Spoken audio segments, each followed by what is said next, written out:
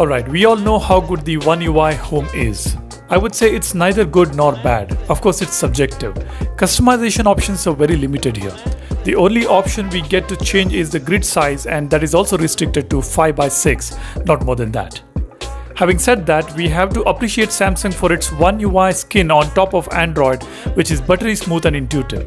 The best part about the skin is the Goodlock application which Samsung offers, which helps us in tweaking the user interface. As far as the One UI Home is concerned, I always wanted to have more customization options, and while exploring I found this module called Home Up on Goodlock. Of course, it's needless to say that the Goodlock application works on various modules which can tweak the One UI skin. So you need to download these modules separately. Now in this video, let's check out the Home Up module on Goodlock application to customize One UI Home. If you're new here and if you like what you see on this channel, make sure you subscribe. Now let's get rolling. When you open Goodlock application, you would be able to see the recently released module called Home Up. Download it and install it. Once it's done, enable the toggle. Now you will see three options. The first one will help us tweak the home screen grid and app screen grid. The maximum grid you can set is 7:7, but I have set 6:7 here. Similarly, you can select home screen grids as well.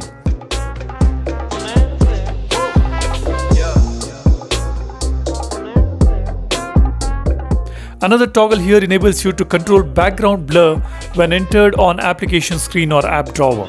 This feature is not that useful, but yeah, it's there. Then we have an option to loop pages on your application tray, which means the scrolling doesn't stop at the last tray. The scrolling will continue and loop it to the first tray, which is nice. The last toggle is to hide the application label, which is a nice touch. When you look at these default icons of One UI, it actually looks cool without the labels. Alright, now let's go to the folder customization option. This first toggle is called Pop-up Folder. When enabled, the folders open in pop-up style like this, and you can customize the background colors for the folders and alter the transparency as well.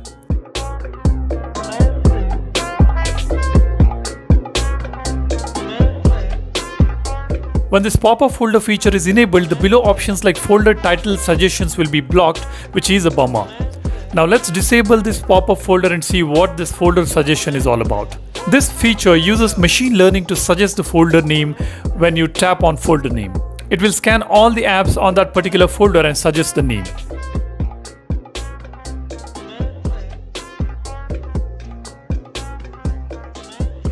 The next option is folder grid. As the name suggests, you can change the folder grids as well as folder icon grids. But folder icon grid is kind of meaningless to me. It is not visually pleasing at all. The last option on this module is to backup and restore the home screen settings. You can select the frequency like backup every hour or once in a day. This option is available on most of the third-party launchers. Alright, this seems to be just the beginning of home screen customization features on One UI Home through this module.